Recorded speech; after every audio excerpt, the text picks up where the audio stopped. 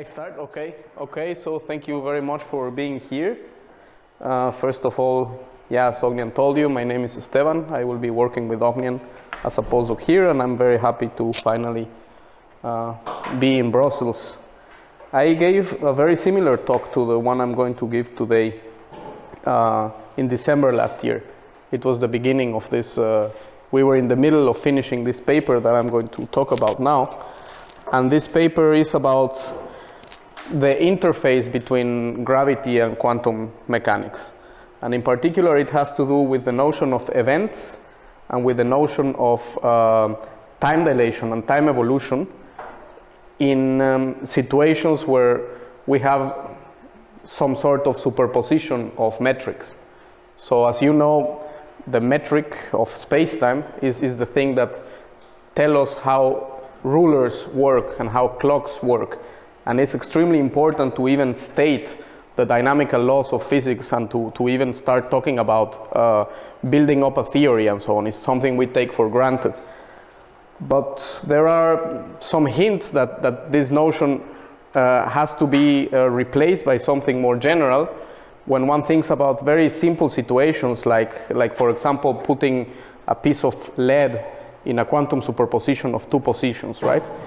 We know that this piece of lead sources the gravitational field, which is basically the metric. And if you put it in a superposition of two positions, then this metric is no longer a fixed thing of space-time, which is the thing we're used to kind of state our theories and to define them. So this work is an attempt to start thinking about what kind of notions should be replaced or what kind of notions remain, perhaps this is more important, in situations like the one I was talking about, where you have superposition of masses or where you have, I don't know, superposition of maybe energies or things like that, that lead to a non-definite metric field. How can we do physics in such situations? How can we understand time evolution, understand, I don't know, the Schrödinger equation, or even way more basic notions that, like the notion of an event, right? An event is understood maybe mathematically as a point in a manifold. I don't know. How long do I have? I'm going pretty paused, so. 45.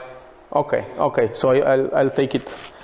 Please interrupt me if something is not clear. So we'll talk about this notion of events as something that happens to a physical system, not merely as a mathematical construction, but something that goes on in nature as a matter of introduction.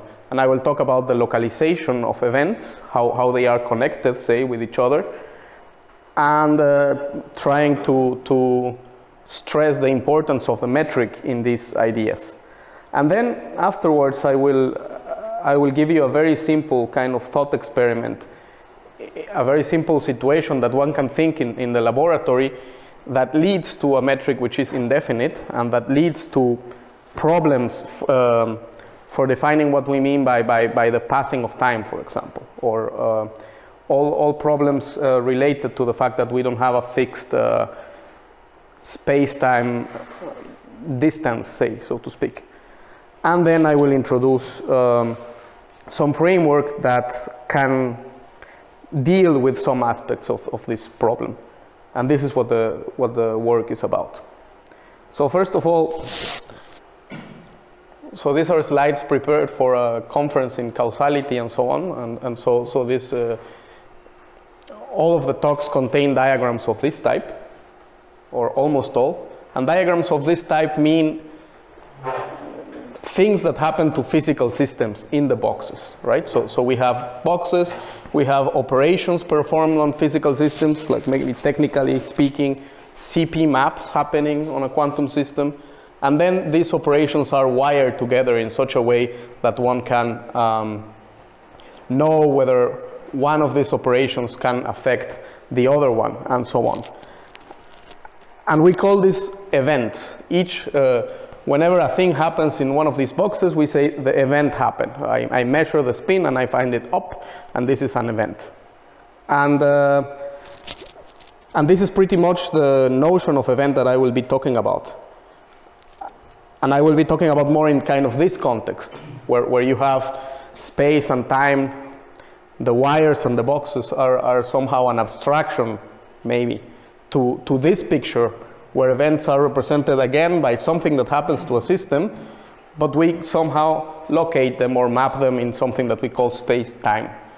And then we have the notion of a light cone, and based on this notion, we can decide whether two events can causally influence each other. For example, C can causally influence D, because D is inside the light cone of C, but A cannot influence C, because C is just outside of the light cone of A.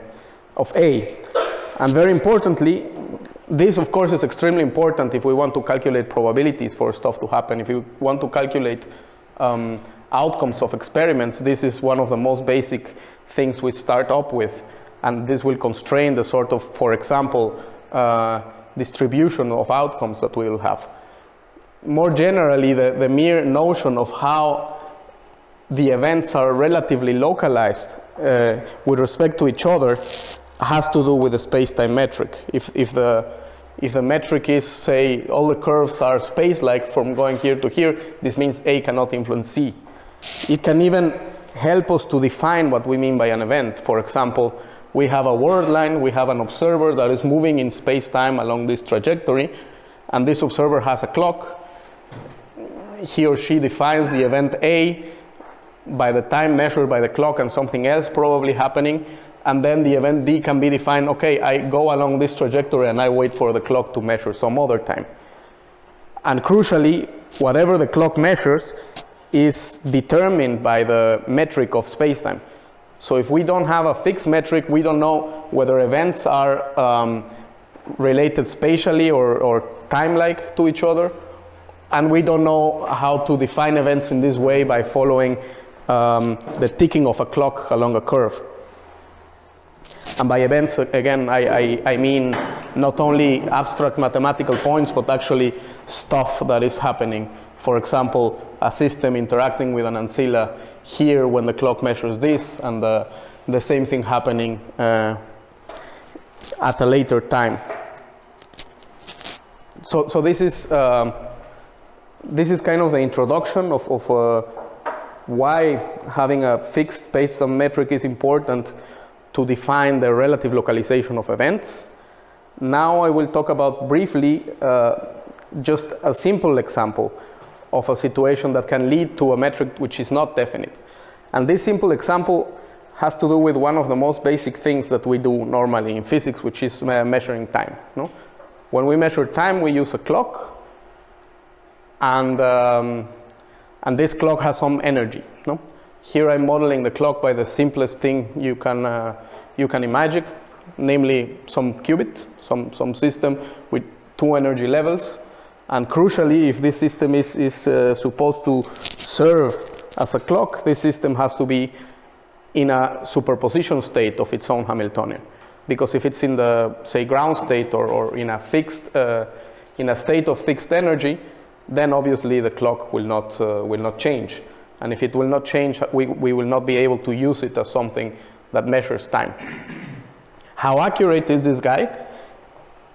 It depends on how quick it undergoes a transition between this state, which has a plus here, to the orthogonal state, which we can distinguish perfectly from it. And we can say, okay, with certainty, 1 second has passed. So we need to have a minus here. And how fast this transition happens has to do with the energy gap of the clock. The bigger the energy gap, the faster the clock state becomes orthogonal to the initial state, and the more precise we can define the passing of time. And this is very important. This is something that has to do merely with quantum mechanics. But then we know that not only quantum mechanics plays a significant role in physics, but also relativity, right? General relativity in particular.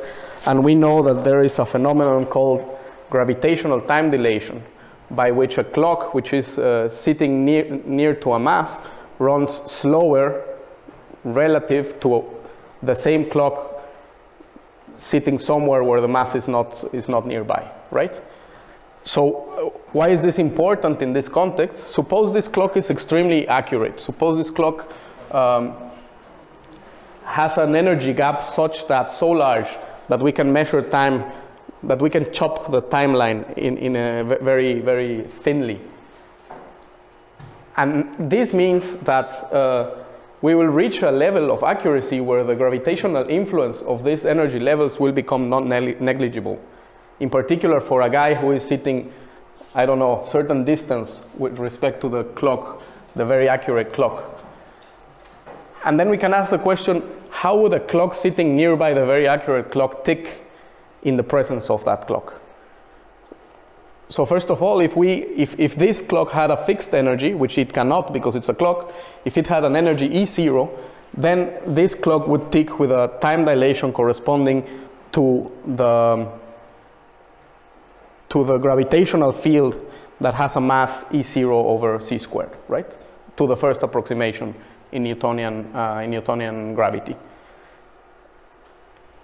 On the other hand, if this clock had an energy E1, it would tick slower. It would tick slower because E1 is greater than E0, and is much greater than E0 in our approximation.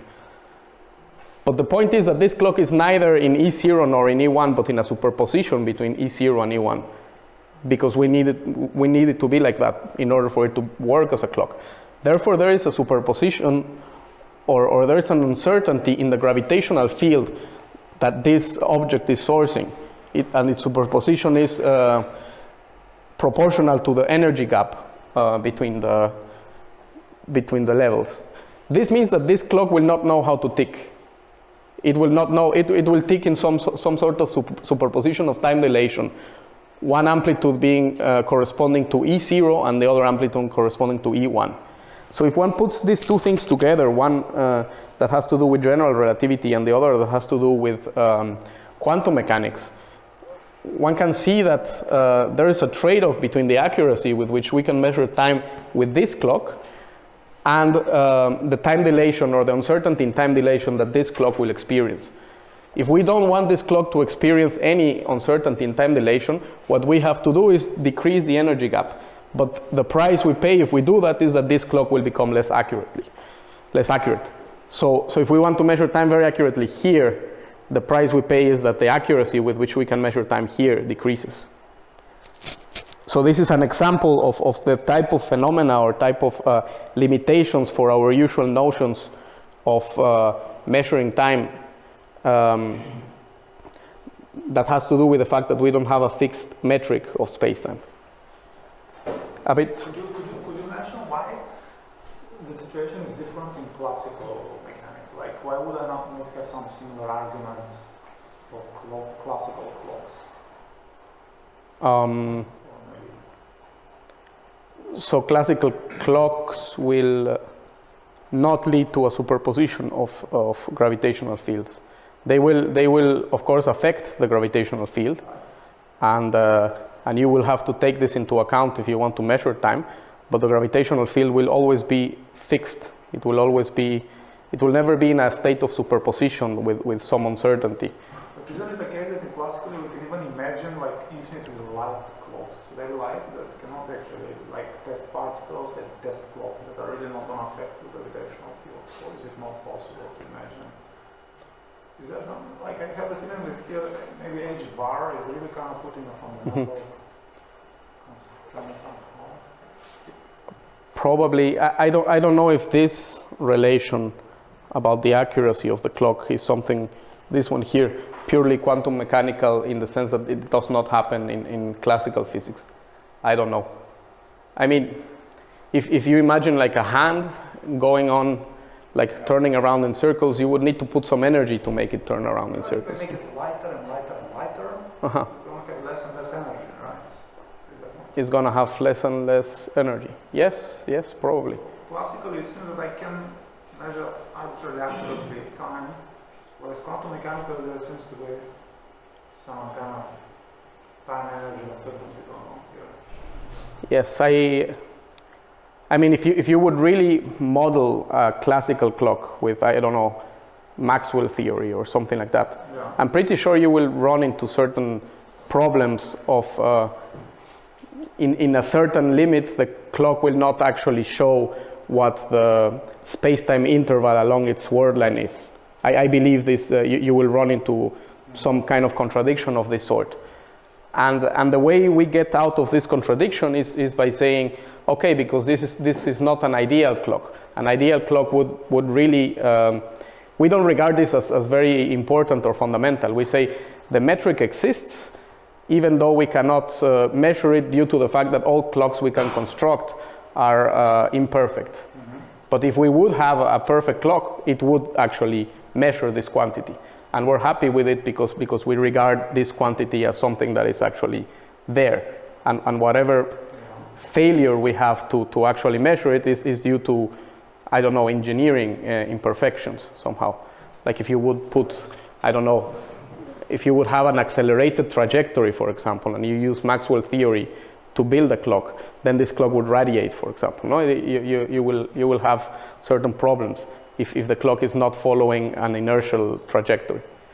I can imagine stuff like that, but sorry, I missed the beginning, so probably my question isn't so interesting, but so you were saying that there is this trade-off between the precision of the two clocks? Yes. But one of them is a two-level atom or two-level system? Yes. But then when you are talking about the precision of measuring time, it's because you assume you make a measurement. But if you just let this two-level system evolve, in some sense there is no inaccuracy in time, right? I mean, the thing is just doing some Brownian oscillation between the two levels. There is nothing special with. So when you are saying that the time inaccuracy will be there, just because you have in mind that you are doing a measurement, isn't it? Yes, this is related to the question of whether you would regard space-time as something that is already there, and then I just have the problem that my clock is bad somehow.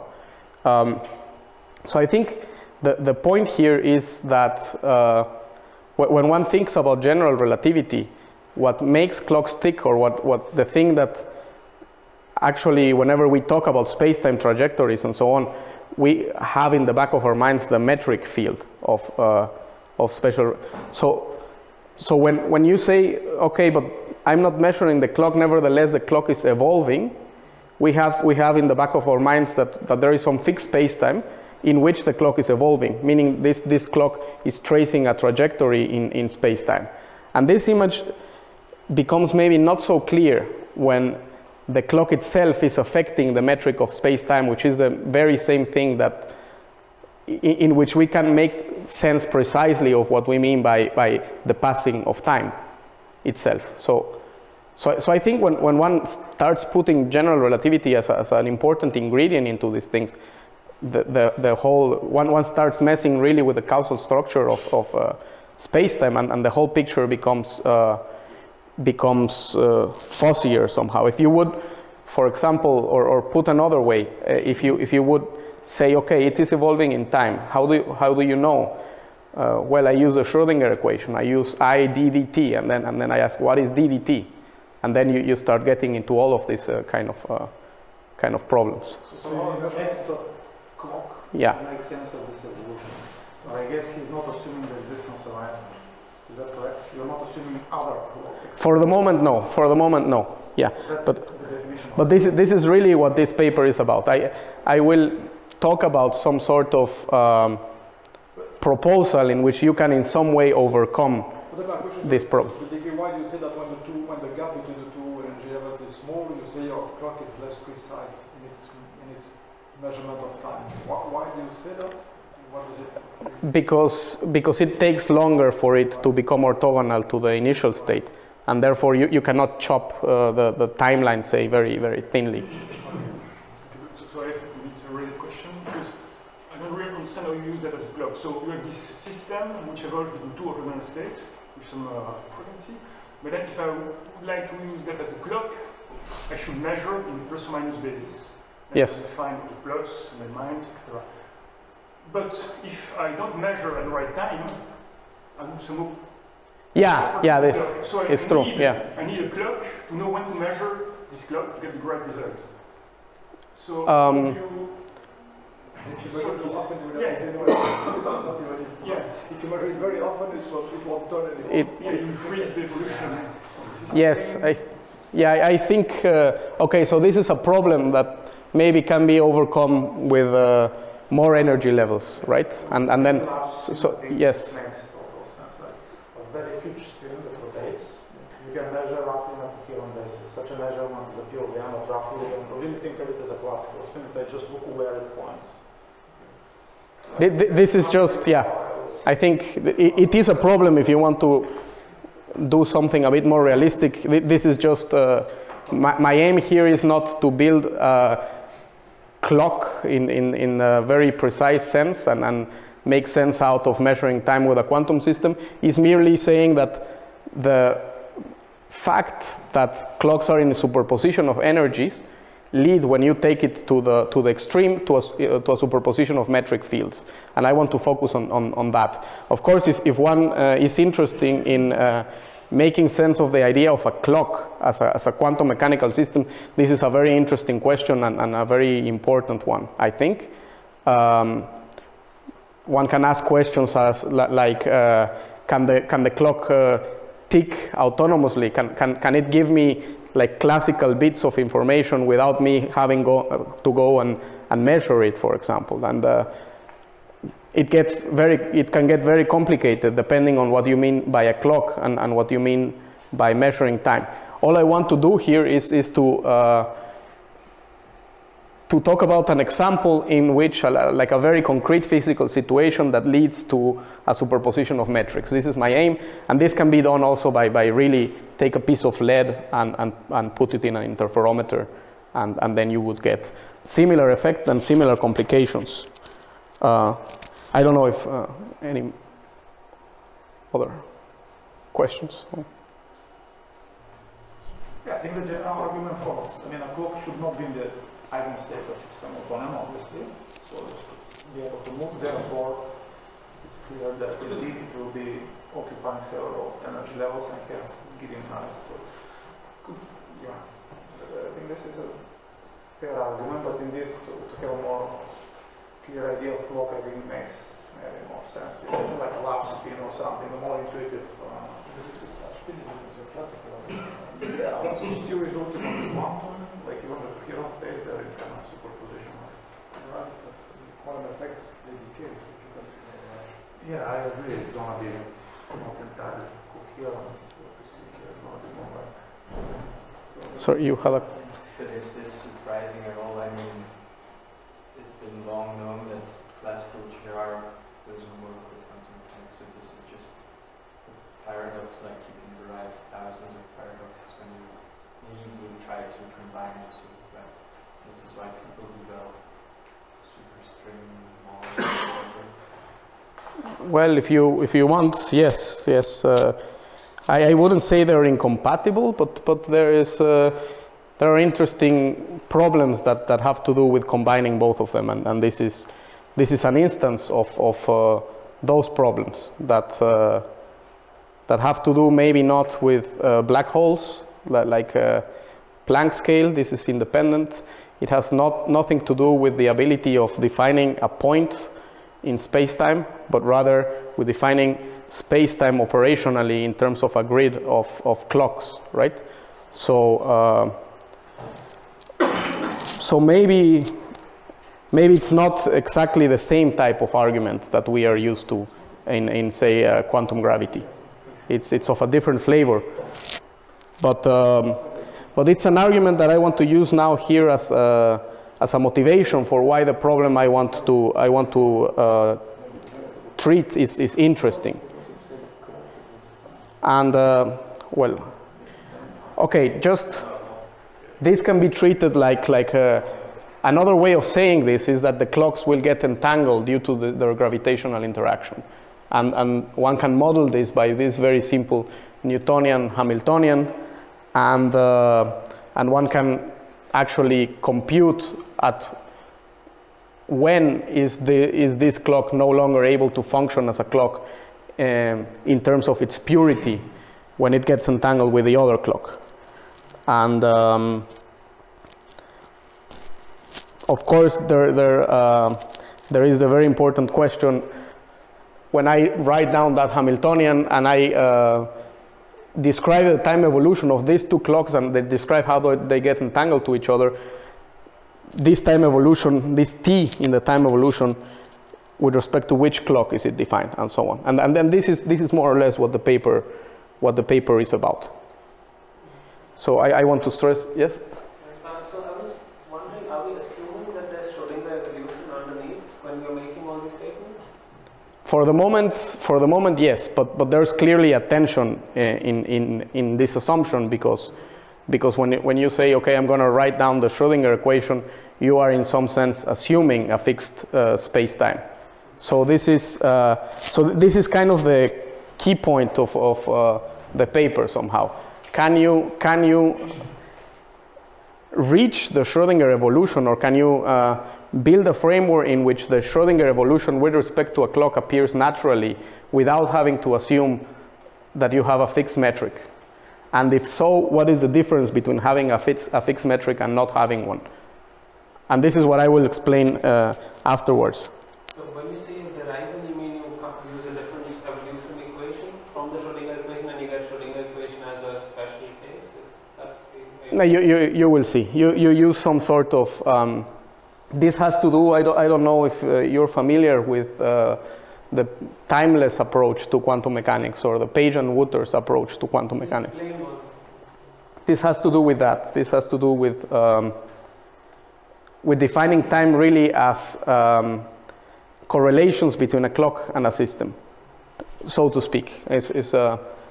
So this is, now I'm going to talk about really what the paper is about. The previous slides were only motivation, and now I don't know how much time I have left. Like 15 minutes or something like that. I want to then give you the kind of main flavor of the result before I kind of jump into the specific cases that we treat.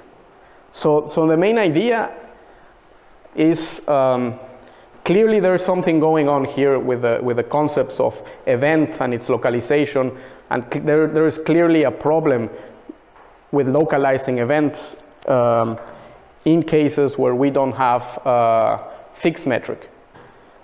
This paper is about a proposal to do so even in the absence of a fixed metric, and it has several different it is in contrast with the usual situation that we have when we don't have quantum systems that gravitate. Maybe the main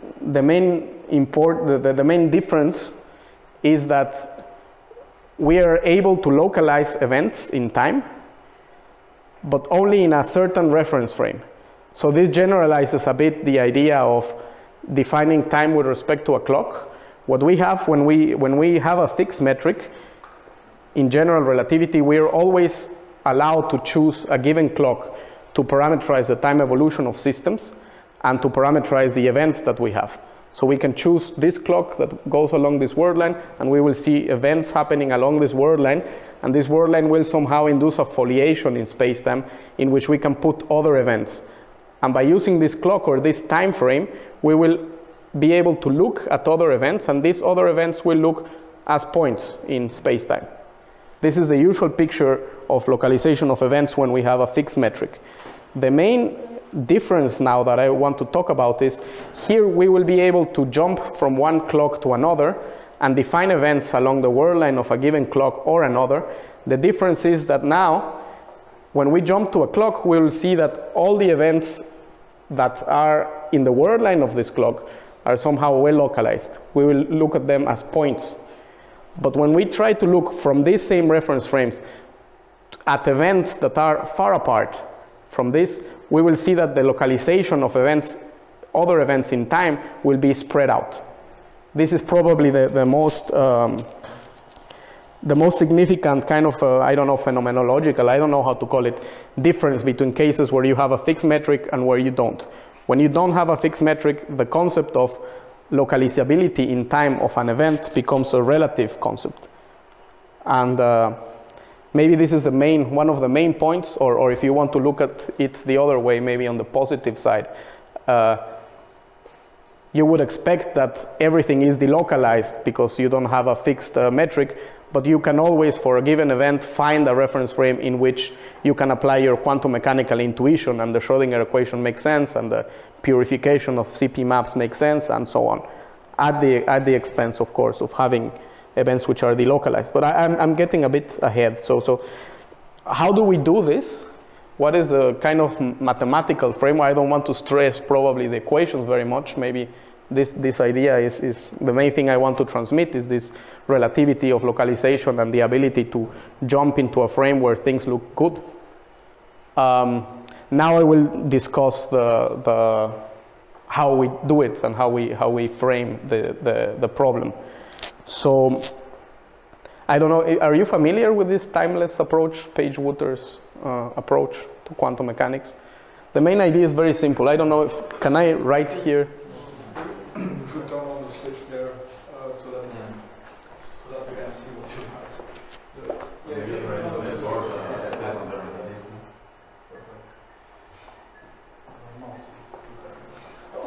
Maybe here, huh? Because otherwise not everybody will.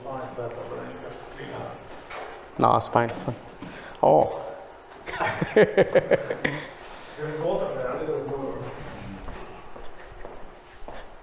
Maybe it's easier if I mean, it's a bit of a trick, but I will do it so that maybe it's, usually we're used to this, no?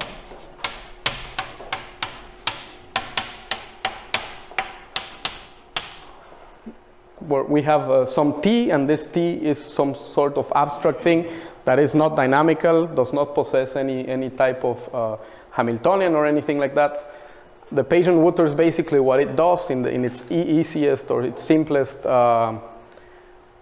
form is to start with an equation that looks, instead of like this, that looks like this, some total, say, Hamiltonian acting on some state equals 0. And this guy, they call it the Hamiltonian of the system and the Hamiltonian of the clock. So now the clock is promoted to a dynamical system with its own Hilbert space, etc. And not only the system is playing a role as a quantum object. And then there are many possible representations of what this is. Perhaps the simplest one, at least for the clock, is one in which we have this sort of algebra. This means this represents the hand of the clock where we are measuring time, and this is somehow the momentum or the Hamiltonian of the clock, the thing that makes the clock tick. So if one imposes this, one can derive this equation from this. So at least this is more general than this. So this is a cyclic clock, I guess. It should be. This, because of Pauli's argument, we cannot, H is unbounded, so T cannot be from minus infinity. Okay, so Pauli's argument is has to do with this. Pauli's argument was more like, if you use a clock in this same space of the system, then you cannot have it bounded. But it's true that this is unbounded. It's true that this is unbounded, and then strictly speaking, this is an idealization. I'm just presenting it like this because it's easier. But you see that TC is kind of a position of the arrow. Yeah. HC is kind of a momentum. Yes. So then it's unbounded from both sides. From both sides. Yes. No, it's not an Hamiltonian. So time can go from minus to plus infinity, which is fine. Oh, that's fine. Yeah. HC is not a Hamiltonian. It's fine. It's not a Hamiltonian. But there are two approaches. One in which it is a Hamiltonian. Like in the original Page-Wooter's, it was a Hamiltonian positive. Yeah. And you can also see it as a kind of constraint on this abstract thing, which you define first as a momentum, but then HT cycle 0 is in fact a constraint on your physical state somehow. Anyway. I mean, the important thing about this is in this C's Hilbert space, if you take any state in this Hilbert space and then act with this and then bra with this, what you will get is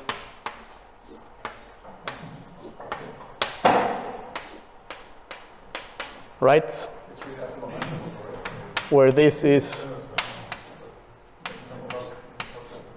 where this is that, right? And then this is the crucial thing that we will use here. So simply brag this with some t of the clock, and this will imply that minus I d in dt psi of the system plus h of the system psi of the systems equals 0, where this guy is just t capital psi, where capital psi is this one. So this is just the Schrödinger equation. Okay, I do this because I think this is what this framework is about. Of course, one can propose more elaborate Hamiltonians here, where clocks can interact and so on, and one can ask what happens to the Schrödinger equation. How would it look like with respect to one or the other clock? Or one can ask the question, what if to make it more GR friendly, what if I don't have just one clock but several? And these several are located at different positions and suffer therefore from different time dilation factors. How would time evolution look from one to and from the other? How can I change from one to the other reference frame? And this is what the paper is about. So this slide is basically now irrelevant because I explained to you this here. Perhaps something mathematically, if you do something like this,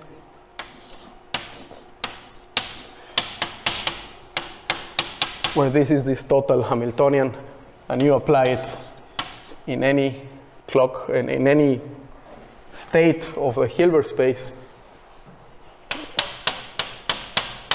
you will obtain a solution of that equation. It's like you're averaging over all possible group actions, and therefore you obtain a solution to that.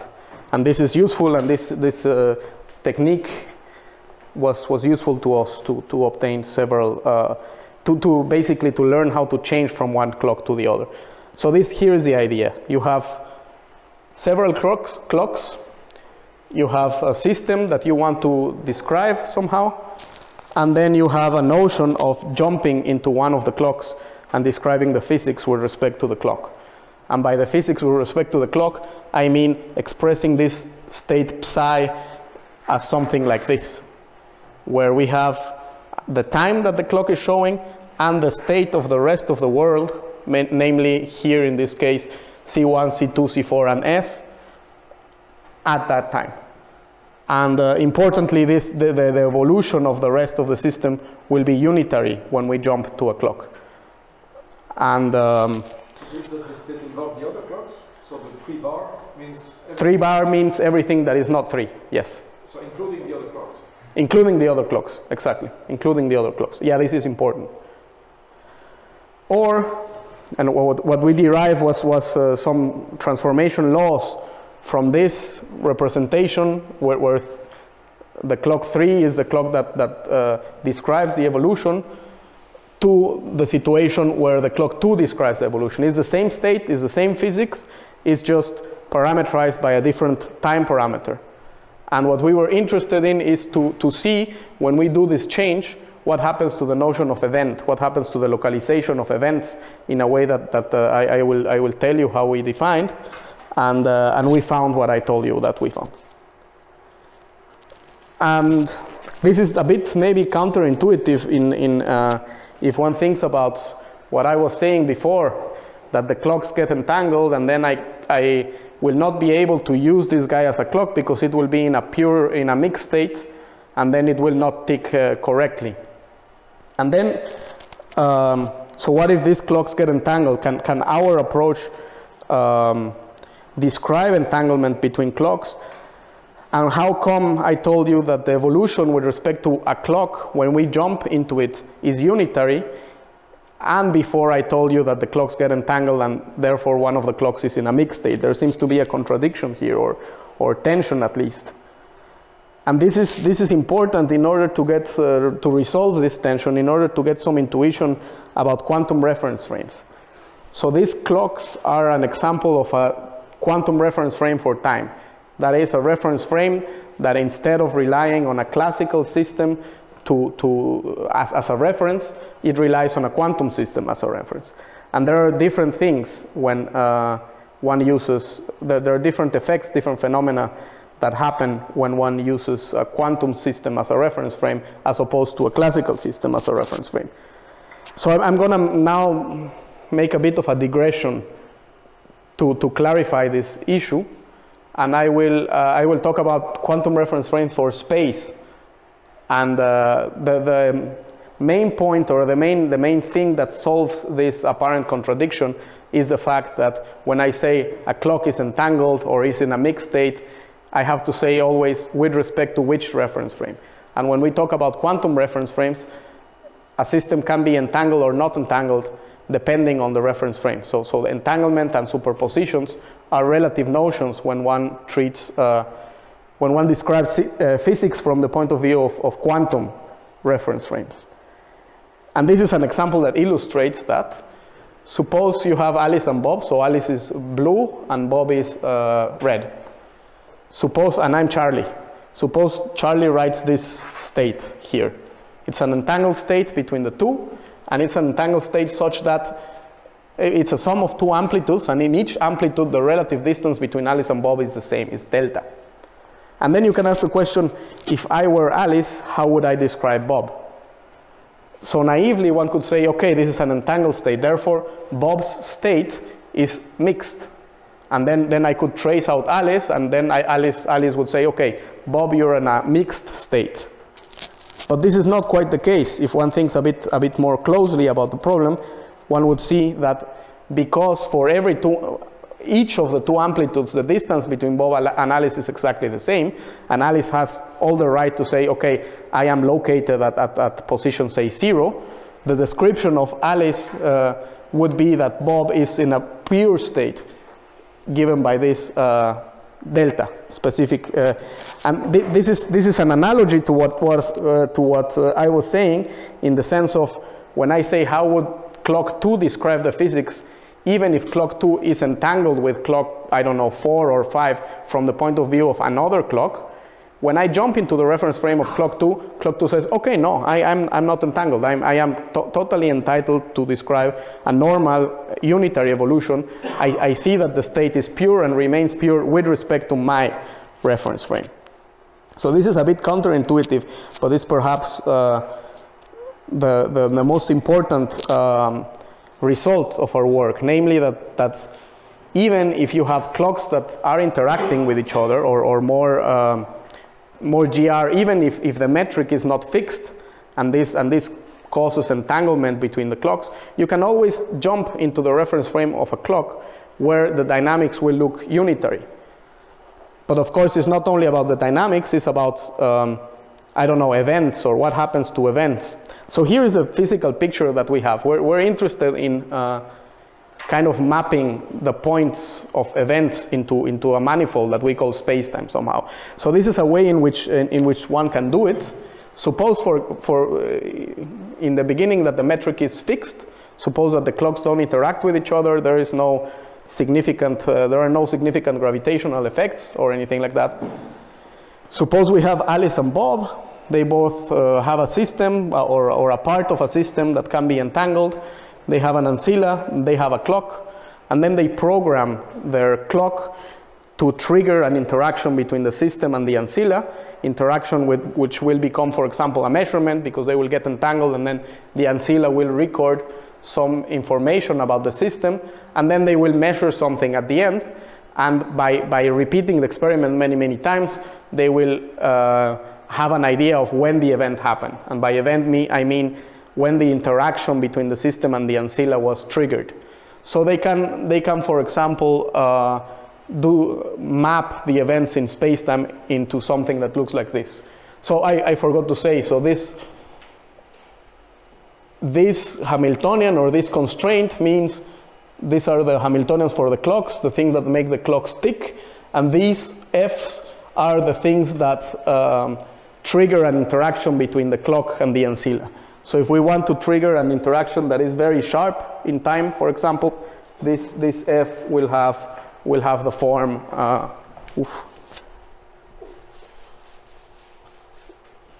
say f of TA, will typically have a form that looks like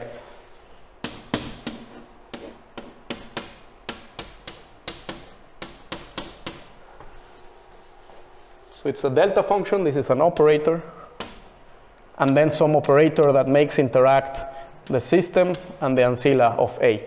So this means when Alice's clock shows TA, I trigger an interaction between the system and the ancilla. And this is how I define an event. And by doing this many, many times, I can map the events into space-time. And this is an example of how this can be done for a classical, say, metric. And we can see that we can do it either with respect to Alice's clock, which is this clock on the left, or with respect to Bob's clock, which is this clock on the right. And both will trace some sort of time surfaces, equal time surfaces, which will in general be different to each other. But as long as the metric is fixed, both of them will talk about the events as fixed stars in this manifold. And this will be the key difference between having a fixed metric or not having one. These stars will in general not be fixed. Okay, so this is just what I told you. This is, I don't want to get a lot into the mathematical details, but basically this is how you can solve the equation. And okay, this is important. You solve the equation. This is a solution to this equation. This equation describes two clocks, Alice and Bob, and each of these clocks defines their own event in their own, say, reference frame or something like that. And then we want to find what psi is, because psi contains, say, the history of the system. The history of events is contained in this psi. We solve it and we obtain this. We can solve it in many ways and with respect to many reference frames. Here in particular, I chose to solve it with respect to Alice. So as you see, I have the time of Alice and then a unitary operator that acts on an initial state. So this unitary operator will be the evolution, the time evolution operator in Alice's reference frame. And I can ask the question, how do events look like in Alice's reference frame? And I can ask the question, how would Bob describe things, how I can transform from Alice to Bob? So all of this is irrelevant except for this f, which is, as I told you, the function that tells me when the event happens. So the key point here is that when we solve the equation and we look at f in Alice's perspective, we see that the argument of f is parameterized by s, which is a C number. It's a real number that goes from, say, 0 to TA for a fixed TA. This means that if this TA star, which is the time at which the event happens with respect to Alice, is in this interval, then the event will happen sharply at this time, and that's it. On the other hand, if we look at how the function that parameterizes when the event happens, the event that was triggered by Bob happens, we see that it does not only depend on S, which is a C number, but rather it depends on an operator. So this means that if for some reason this TB has some quantum fluctuations, has some uncertainty, there will be some uncertainty as to when the event is applied or when the event happens in Alice's reference frame. So Alice sees her event always fixed in time, sharply happening in time, whereas Bob will, Bob's event will be in general fuzzy, say. This is exemplified here. If we are in Alice's reference frame, her event, meaning the entanglement between the system and the ancilla, will be sharp whenever she set the event to happen. But if for some reason, and I'm cheating here, like artificially I will prepare a bad clock, so Alice will see that Bob starts his clock in with a finite width, with an intrinsic inaccuracy. And this inaccuracy will lead to the unsharp definition of Bob's event in Alice's reference frame. This is natural. I mean, if the clock is not very accurate, then of course it will trigger the event at different times defined with respect to another clock which is very accurate. So this is what Alice will see. Alice will see that Bob's event is spread out in time with a typical spread that is characterized by the width of the wave packet in her reference frame. Is there any limitation on sigma here because you have no gravity here, right?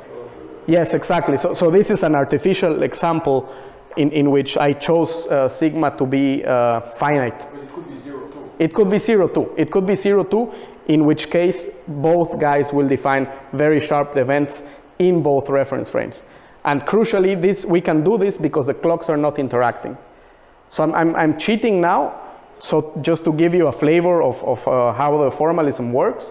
And I will stop cheating. I will say, okay, both clocks can in principle be prepared with infinite accuracy, with sigma as small as you want, but they're interacting. There is gravity. What will happen then? Will this lead to a time uncertainty of events or not? And okay, so as I told you, we can look at this situation either from the perspective of Alice or from the perspective of Bob. And if we jump into Bob's reference frame, the whole game gets reversed. And then Bob will describe his event by a C number, namely his event is sharp in his clock, whereas Alice's event is unsharp in Bob's clock. Now this is gravity. This is, we have, say, Alice, Bob, and Charlie. I put Charlie for, I don't know, it's easier. And Alice and Bob interact gravitationally. And say Alice wants to define an event happening at a certain time. And this is because, well, defining an event costs some energy, so I have to put, for consistency, include the fact that energy gravitates as well. Okay, this is very ugly. I don't want to, don't pay a lot of attention to this. What this is you solve the equation and you ask what is the evolution of operator with respect to Charlie. So Charlie is not interacting with anybody. Charlie is just a far away, say, spectator that would like to describe the situation in his frame. So because Charlie is not interacting with anybody, there's no problem with his, the flow of time in his reference frame. And then Charlie asks the question, is Alice's event sharp in my time or not? And in order to answer this question, Charlie looks at this function, which is the function that defines when the event happened. And as we see, this function depends on two operators. One is TA, like in the case we had before, which as we said, if we believe that Alice can prepare an initial clock wave packet that is extremely sharp, this TA can be neglected. This is say the clock is intrinsically bad.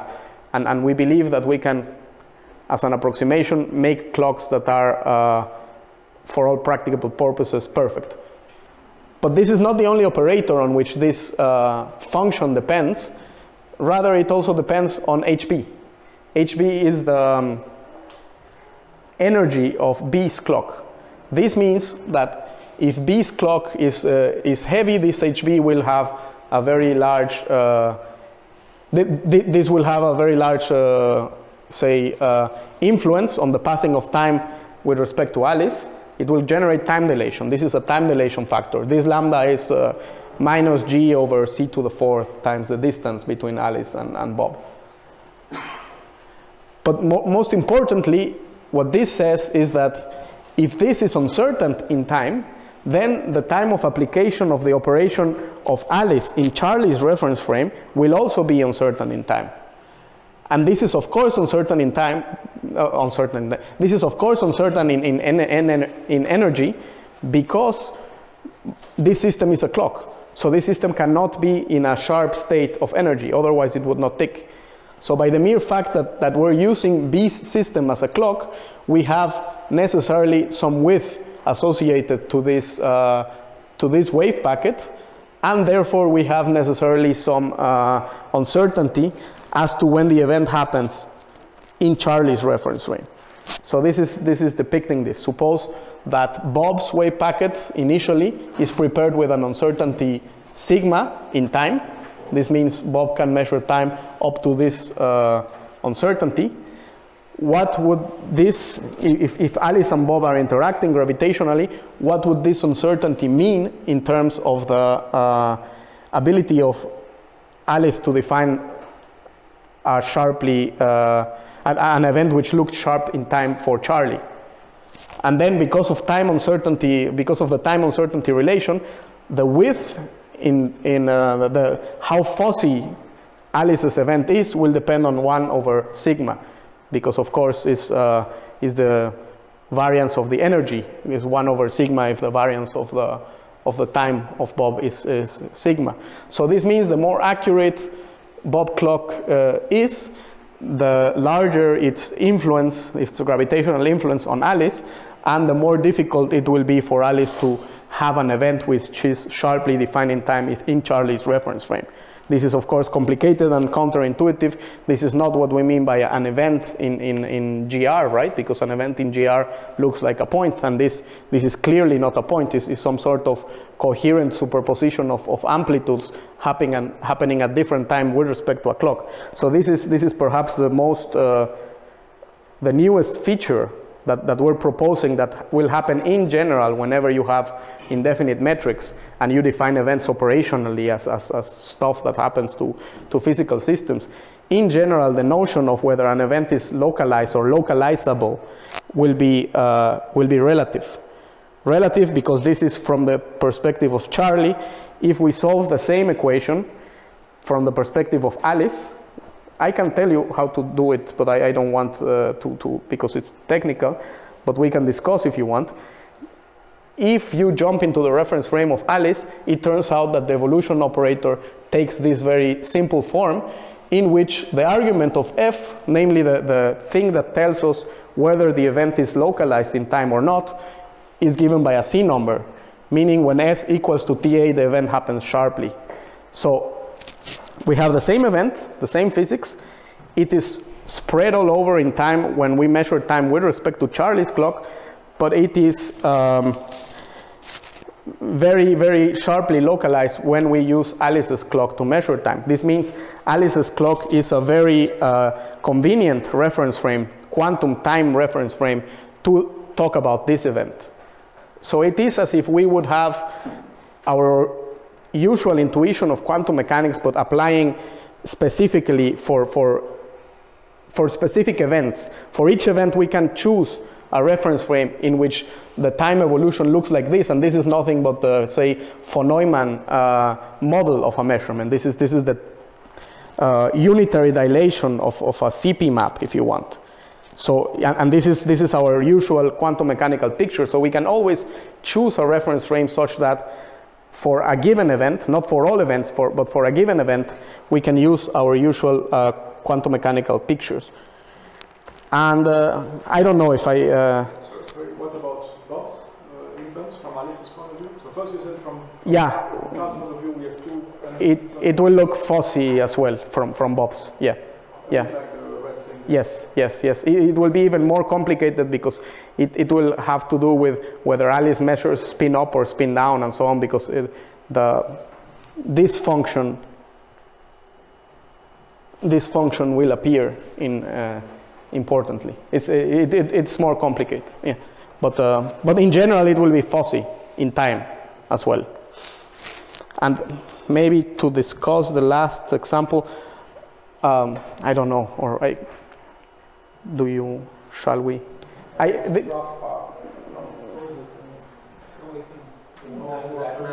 This is the main message that I wanted to transmit. This is yet another example, maybe the most important.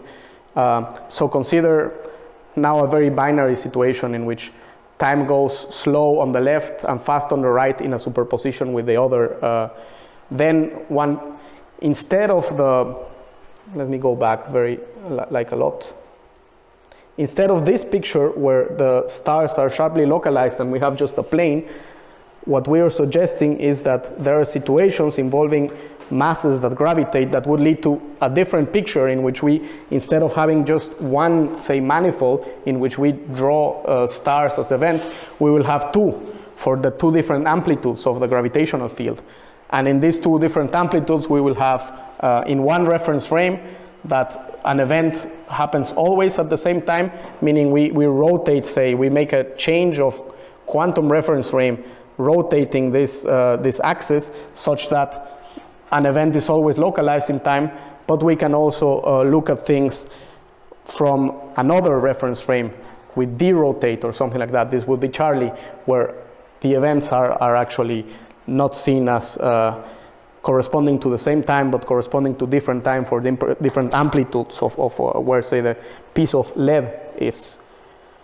And, well, yeah, thank you. I think this is...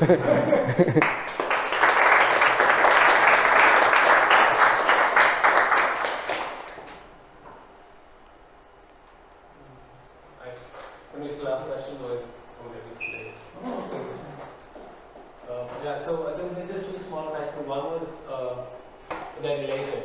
So the first was that normally when one tries to generalize the notion of quantum mechanics to different realms, one would start with special relativity before going to general relativity, and in special relativity there's already okay, we have a description because the standard model and everything is built on top of it, but the problem is that there are these infinities and so on, and it's very hard to calculate things and so on. So is there, like, from your page Putler's description, is there a way of looking at it in a Lorentz invariant sort of thing? Like, are there Lorentz contractions that probably you can see just by looking at this sort of formalism? Oof, I don't know. There are certainly these Lorentz transformations and so on may be related to that. Not necessarily the Page-Wouters, but one can look at this from the point of view of quantum reference frames as well, in the sense of one can have a quantum reference frame transformation in which I am jumping to a quantum system which is not Lorentz boosted by a certain velocity, but is Lorentz boosted by a superposition of velocities. Something like that. And one can, I think there's something interesting to be understood there. It's important for, we wrote a paper about the definition of what we mean by spin in special relativity. And this notion pops out when you want to kind of try to define what spin. This is not your question, of course, but I want to say that in principle it's an open field or an open area in which one can think of also quantum reference frames where the group is the Poincaré or Lorentz group, yeah, which is interesting. I don't know if.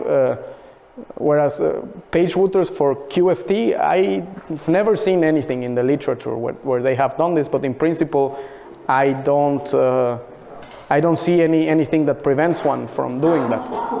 In some sense, Page and Wouters is can be every theory that you want can be trivially put in the Page and Wouters sense. Instead of writing IH ddt equals H psi, you just pass everything to one side and equate it to 0 and convert the ddt into an operator, and that's it. But okay.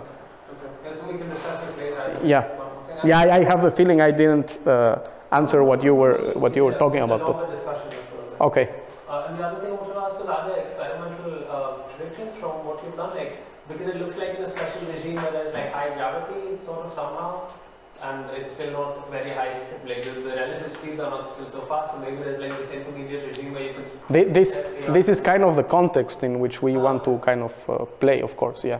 So yeah, like this kind of experiments that want to... At the moment, as far as I know, nobody has done an experiment in which the gravitational field sourced by a quantum object is significant and measured.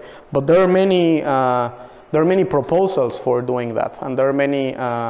It's an active field of experimental research now, of really putting a mass in a quantum superposition and see what happens. No, there's an argument of whether this could test whether gravity is quantum, for example, and there's some interesting discussions about. And are there competing explanations, competing predictions, like which are contradicting? So, like, so you have a certain set of predictions. There are models that postulate that one cannot do that, and that there will be some sort of once you reach a certain mass threshold, these are called collapse models, and you put something in a superposition, then the superposition principle of quantum mechanics will break down. No, so this is of course very I don't know. Not many people believe this, but there are these. But yeah, in my opinion, I don't know, one should focus on more kind of experimental predictions of that sort. This is why we focus on, for example, the notion of events, and one can, in principle, think of an experiment that monitors when the events happen and so on.